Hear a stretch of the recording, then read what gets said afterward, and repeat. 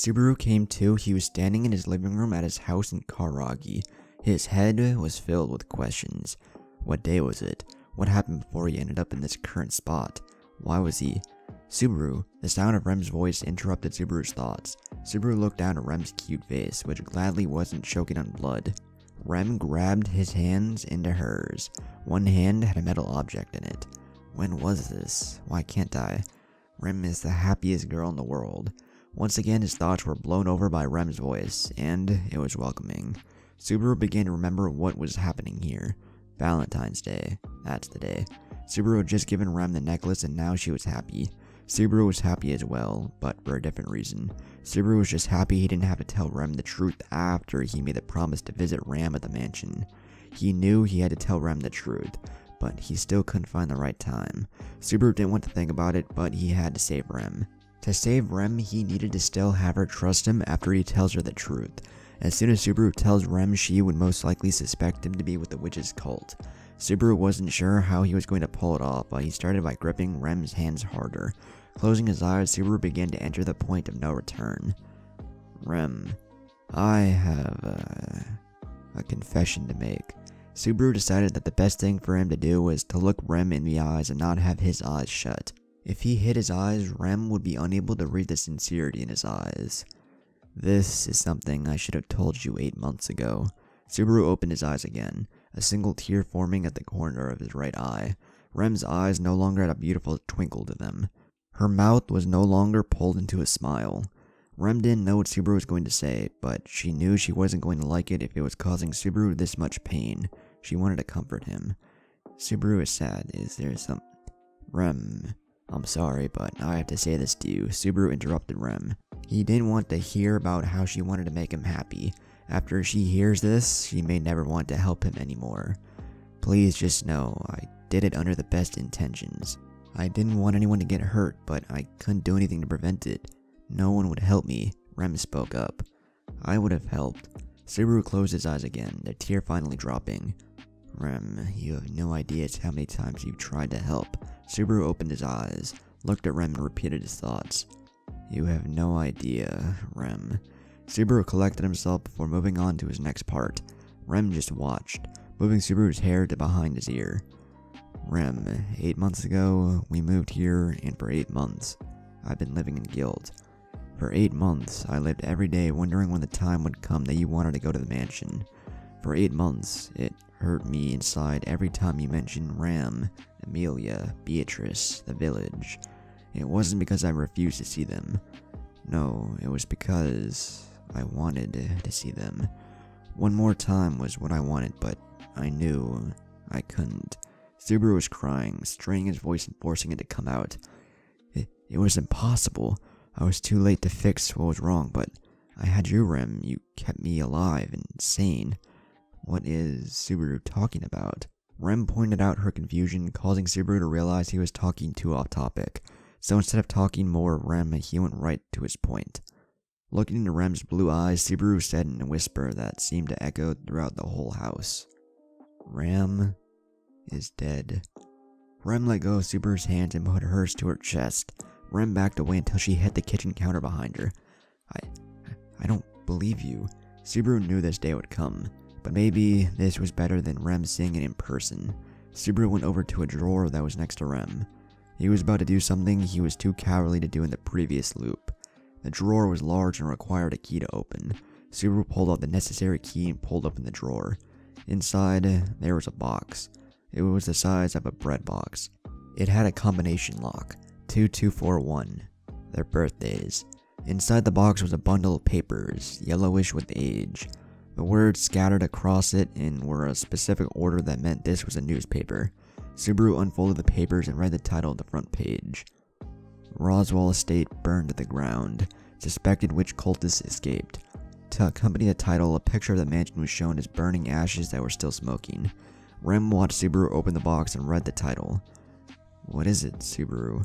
Subaru looked at Rem with his bloodshot eyes and said the one word that Rem didn't want to hear.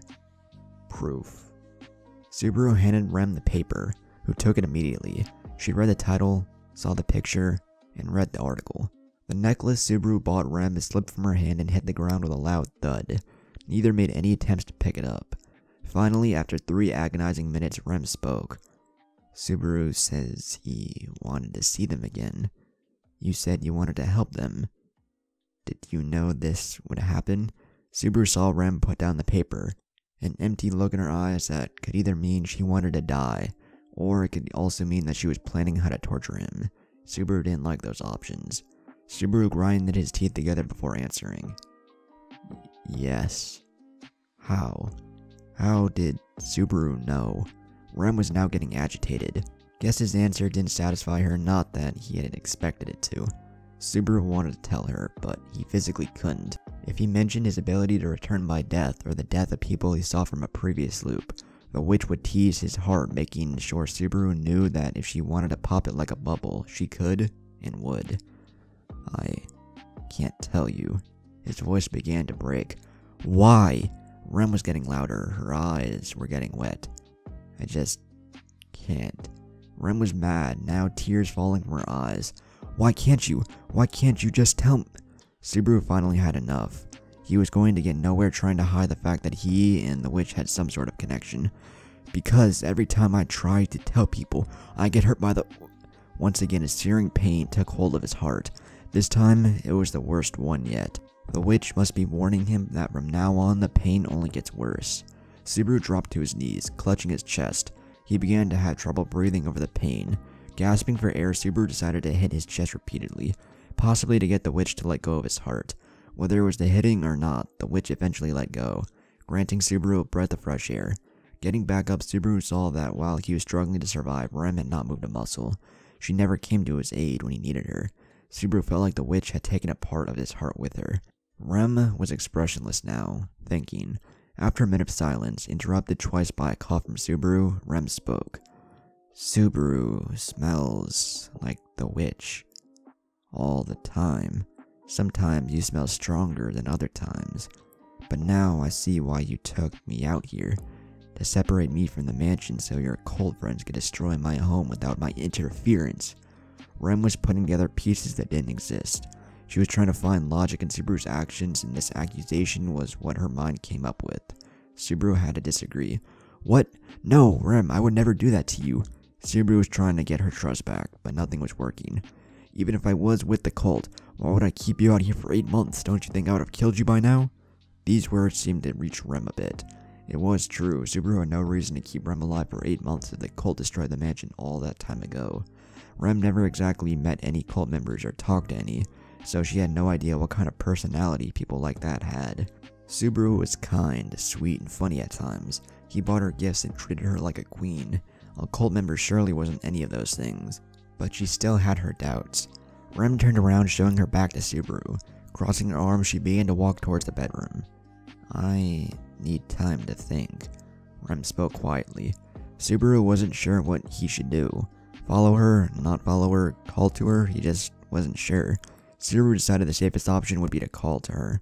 Let her say what she wanted him to hear. Rem, No, Subaru. Please, no more talking. I need time to think, and I think it'd be better if you left me alone to my own thoughts. Subaru didn't like the idea. He wanted to be there to comfort her, but he knew what Rem spoke was true. Rem needed space. Subaru decided the best thing for him to do was to stay at another place for the night and let Rem think.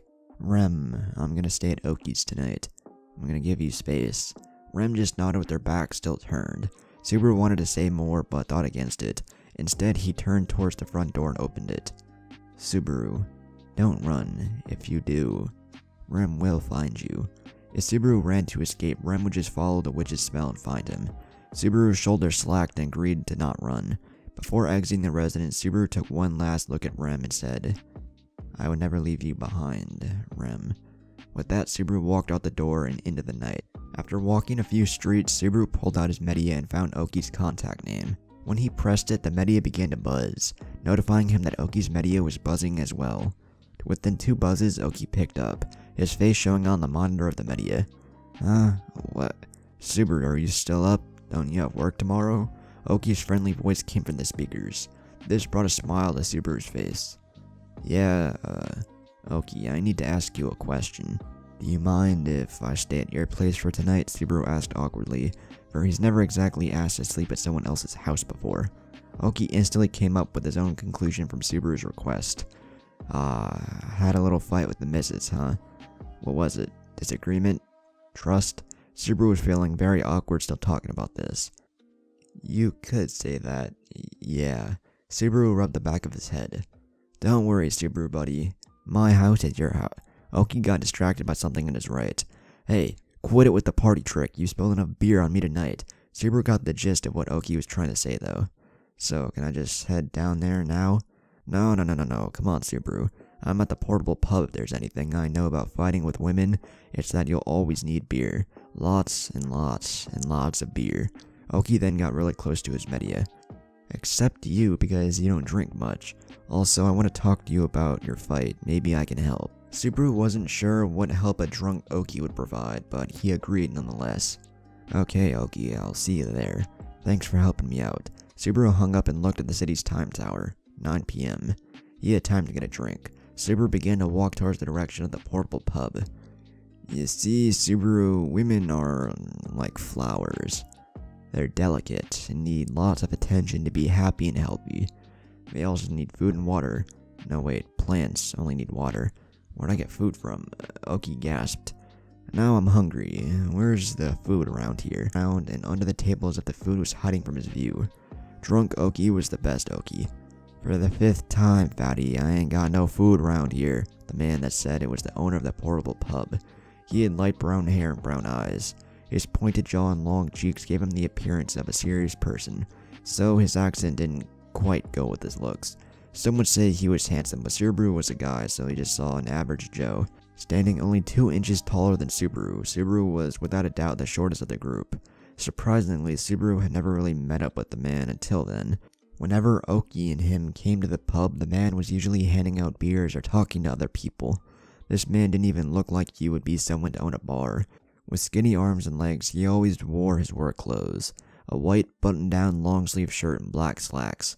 What he lacked in strength, the man made up in ice magic. Subaru had yet to see him in combat, but he has seen him make some pretty amazing snowstorms to keep the alcohol cool. What? You don't have food and you call yourself a pub? This was the 5th time Oki started slamming the table in laughter. Apparently Oki developed short-term memory loss when drunk. And for the 5th time, shut up. The ice wielder conjured a snowball from thin air and threw it at Oki's red face. Oki then snapped out of his delusional ways. Oki looked around in confusion, and he saw Subaru on his right and the man on his left. Oki instantly put his arm around Subaru and gave him a smile. Hey Subaru, when did you get here? I want you to meet Kenshi. But he said I can call him Ken. Don't worry, he's a good guy. Oki's red face and booze-smelling breath was a bit too close for Subaru. Yeah, I've met him before, 5 times to be exact. Subaru just counted the times Oki introduced him drunkenly. Ken just facepalmed. I've got to find a new location. Ken saw that Subaru was a bit uncomfortable. Being the one to make friends with just about anybody, Ken decided to talk to Subaru. So, Ken scratched his head trying to think of something to talk about. Oki told me, we're having lady issues. I may not be much help, but as of now, I'm all ears, and Oki ain't gonna hear crap. Ken flicked Oki's ear, who was now sound asleep. Oki reacted with a grunt. Subaru wasn't sure he wanted to discuss this with a somewhat stranger, but he also wasn't sure what to do about Rem. He decided to take him up on his offer. My girlfriend doesn't trust me. I lied to her about something serious thinking I was protecting her, but in reality, I was just making it worse. By the time she found out, she wasn't sure who I was anymore. Subaru played with his beer coaster, flipping it in random directions, a distraction from looking at Ken. Might I ask what it is that's causing her suffering? Ken scooted closer to Subaru, or as close as he could get with Oki in the way. I'd rather not say. Subaru closed his eyes. No worries, I do have a question you do need to answer. Do you love her? Subaru looked up at Ken like that was a stupid question. Of course, I brought her to Karagi to escape the people trying to take her away from me, but she doesn't see that. Ah, I see. Well, there's only one solution I would give to you in hopes of getting her to love you again. Ken readjusted in his seat. Subaru looked up at Ken. And, what would that be? You tell her, You meet with her and you tell her how much she means to you. And you tell her why you refuse to let her go. Shower her with words only a true gentleman would speak of, but take it from the heart. You love her, I can see it in your eyes. Ken was right, he did love her. He would do anything for Rem. Run through a monster-infested forest to reach her, walk into a cult's cave to see her again, take her with him to another country, give her anything she wanted, buy her everything she deserved. Rem needed to know. She needed to know how much he cared about her. Subaru got up and walked away forgetting his beer. Whoa, where are you going, pal? Ken turned in his chair to look at Subaru. Subaru looked at Ken with determination in his eyes. I'm going to tell Rem that I love her more than she'll ever know. Thanks, Ken. You're a true friend. Well, at least help me with Oki first. The man's a behemoth. I can't move him on my own. Ken made his point by shoving Oki, who barely moved a muscle. Subaru already began to walk away. Just splash some cold water on him. That'll wake him up. With that, Subaru took off towards his house. He could already imagine it. He would knock on the door. Rem would answer, and before she had time to react, he would embrace her and kiss her. He wouldn't stop kissing her until he felt he made his point. Then he would tell her of his burning passion to be with her forever. Rem, as beautiful as she was, would smile back at him with tears in her eyes and say, Subaru. Subaru didn't stop running until he was across the street from his house. In one of the windows, Subaru saw Rem getting ready for bed. A beautiful sight. Subaru made his way to the front door. Knocking lightly, Subaru began to feel anxious and nervous. What if she still doesn't want to see him again? No, he had to do it now. Knocking again, Subaru closed his eyes and took a deep breath. Rem heard the knocking a second time and decided it must be a neighbor. It was strange that someone would come at this hour. Rem approached the door and looked at the people. Nothing. Rem opened the door and stepped outside. Looking around and saw nothing. Rem stepped back inside, looking over her shoulder once more before closing the door behind her. Subaru exhaled its breath. He could do this. He was the man. Subaru opened his eyes and was greeted by the sight of a familiar street. Subaru was absolutely confused. A car drove by, shining him in light temporarily. Wait, a car?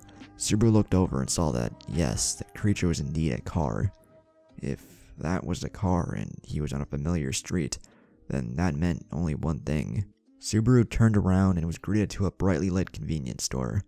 The same one he left right when he was transported to another world. Rem? The only thing came to mind was Rem. Rem! Subaru yelled her name multiple times, hoping she would magically appear. He couldn't believe this was happening. He was there. He was going to love and cherish Rem with all his being. But now, she was gone. Subaru fell to his hands and knees, taking quick, rapid breaths. Every once in a while, he would say Rem's name. Rem. Subaru was in his own thoughts now.